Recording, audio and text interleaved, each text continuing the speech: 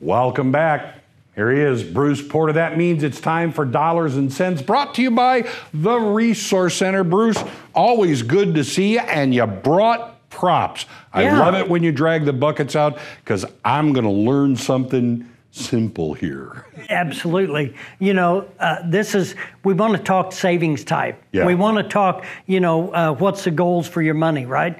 I like to break things down and make it simple. Yeah. Too many people overcomplicate this thing called money, and they confuse themselves. They get advice from 10 different directions. They don't know what to do. It can be this simple. Get 3 buckets, put them on your kitchen table.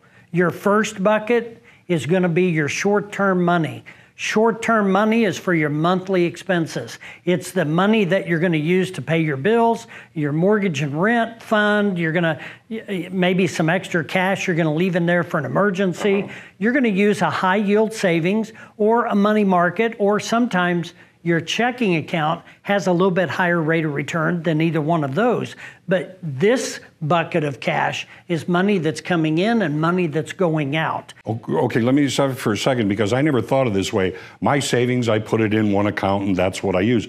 You're saying a good recommendation is actually think of these 3 buckets as literally 3 separate accounts. Absolutely. So now we've got our paycheck, we're putting in this bucket, and then occasionally we might need to put some money over here in the second bucket. So when you're looking at the medium range bucket, that's money you're maybe saving for a wedding, maybe a vacation, a college for your kids coming up down the road, down payment for a house or a car, savings account, certificate of deposit, laddering your CDs, that type of an environment where you're using cash type accounts that you can readily get to if you need them. Right. That's your medium range bucket. You're going to be consistently putting money in that bucket to save for that rainy day that may come up. So you're feeding out of the first bucket into your others. Okay. And then here you go. Maybe you're sick at work. Now you need to take a little bit out of that bucket and put it back over here to pay your bills with. Okay. So these buckets have to work together, right?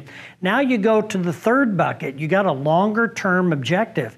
Now this bucket traditionally is going to have a little bit more in it, because this is more of our retirement planning bucket, paying off our mortgage. We're putting money away. We're trying to compound the growth of it. We're eliminating debt by watching this go up and then pulling money out to pay debt off. We're using a 401k for retirement, maybe a Roth IRA, non-qualified type money for just regular investments that you can be pulling money out as you need it. You know, if you get within $20,000 of paying off your mortgage, maybe you can reach in there and take some of that out. Not your 401k necessarily, but you can reach money in there and pull that out and pay that house off. That just saves you.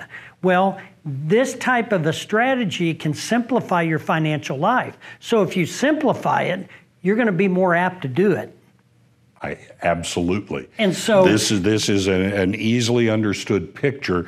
These work together regularly. This one, is more you just long-term. hang on. That's right. Okay.